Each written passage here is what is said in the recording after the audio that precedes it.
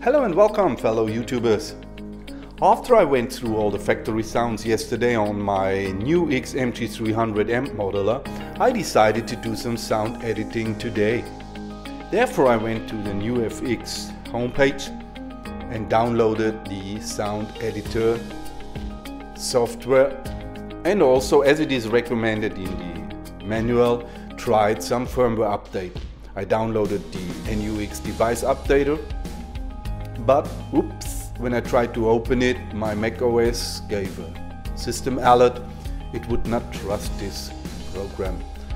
How to solve this problem? You go to the system settings on your macOS, click the tab security, and then at the very first tab again, on my German language macOS called Allgemein, your macOS tells you that it allows apps only from the App Store or verified developers.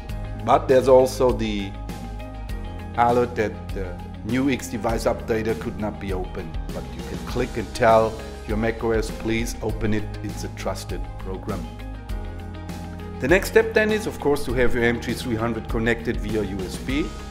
Unplug the power connector, push and hold both foot switches, replug the power connector again, and you can see the display changes and it's waiting for the firmware update. Start the NUX device updater, select the latest firmware file, it's in the same folder you just downloaded, and start the update. 20 seconds later, big problem, heart attack, and the reason why us guitarists prefer analog devices. The firmware update could not be done successfully, maybe because my MG-300 hardware unit already had the latest firmware, or maybe whatever, some other reasons. Don't even understand why they recommend to do the firmware update. Anyway, now the only chance you have, you can only stop the program, stop the process, and unplug, replug the power adapter again, and hope your MG-300 is still working fine.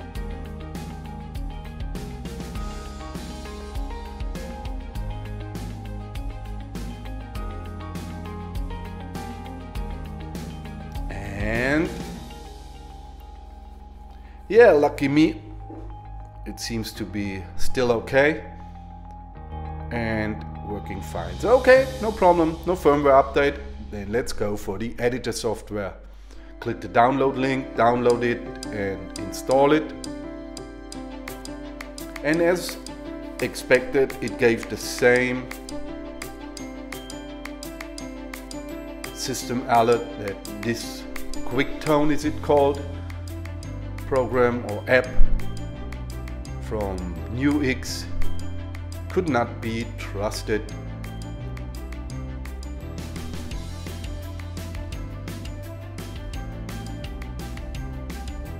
Yep, there it is.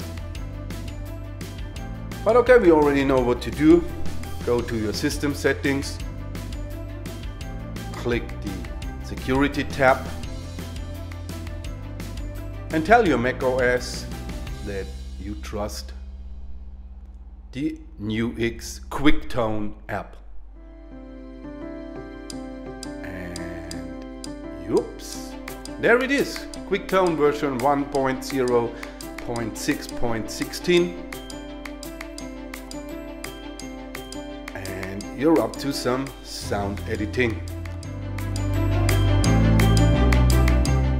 That's what I'm gonna do in the next video. Thanks for watching. I hope you did not experience the same trouble I went through, but if so, you can see in this video how to easily solve it.